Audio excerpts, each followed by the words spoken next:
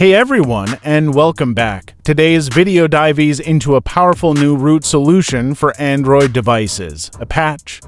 This method focuses on patching the boot.img file, giving you granular control over the kernel and system.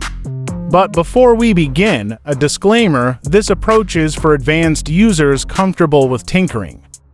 What is APatch? APatch breaks from traditional root methods.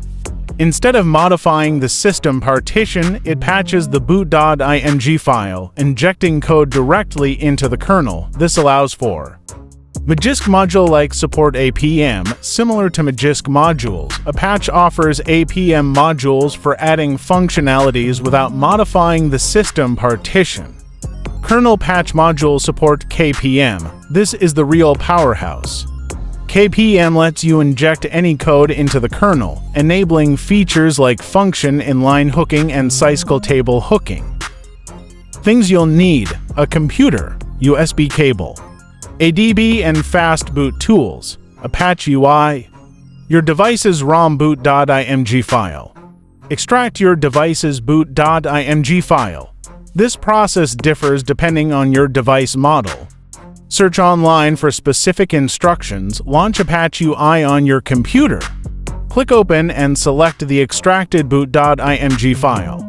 APatch will analyze your kernel. If compatible, you'll see options for patching. Explore the KPM section to inject custom code. This requires in-depth knowledge of kernel development. For a basic root experience, you can skip KPM. Click Patch to modify the boot.img file. APatch will create a patched_boot.img file. Transfer the patched_boot.img file to your device's storage. The following steps involve booting into fast boot mode and flashing the patched image. Instructions will vary depending on your device manufacturer. Refer to online resources specific to your device model for detailed instructions on entering fast boot mode and flashing the image. Reboot your device after flashing. Once booted, install a root checker app to verify root access. Congratulations, you've successfully rooted your device using APatch. Remember, this method offers deep control but requires a higher level of technical expertise. APatch currently supports ARM64 architecture only.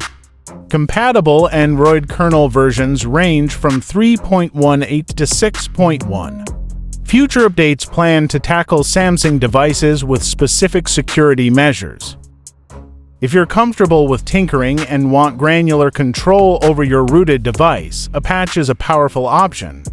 However, if you're new to rooting, consider exploring simpler methods using tools like Magisk. As always, leave a comment below if you have any questions, and don't forget to like and subscribe for more tech tutorials.